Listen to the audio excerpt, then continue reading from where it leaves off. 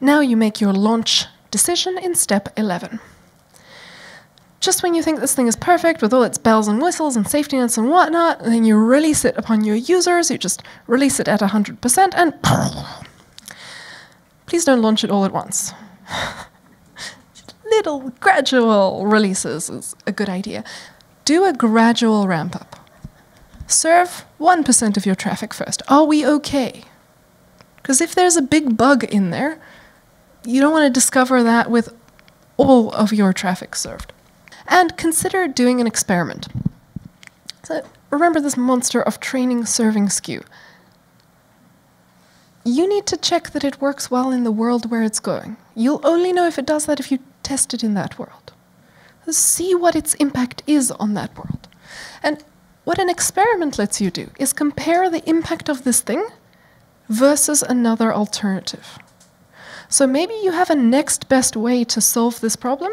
Now you can race the two and see if yours is better. And if it's better, how much better is it? Because it's always nice to add to your performance reviews. And we also save this many dollars per whatever period and such stuff. Okay.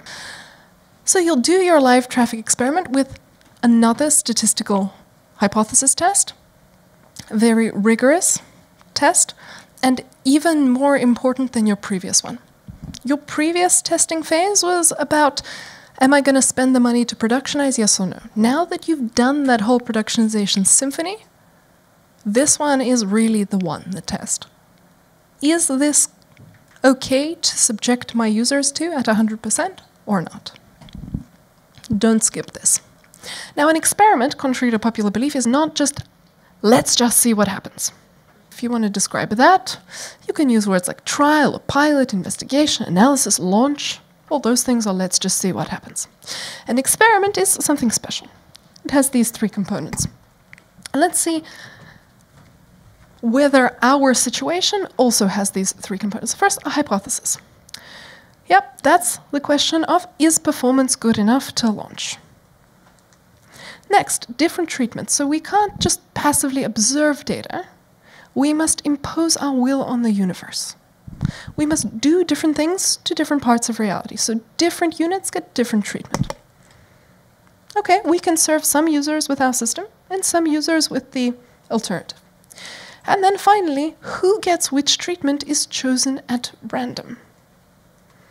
Well, that depends on your infrastructure, which is why you're thinking about building all this infrastructure up front. If you don't have the ability to serve things serve your traffic randomly, then it's going to be pretty hard to do live traffic experiments. So maybe you want to consider that infrastructure.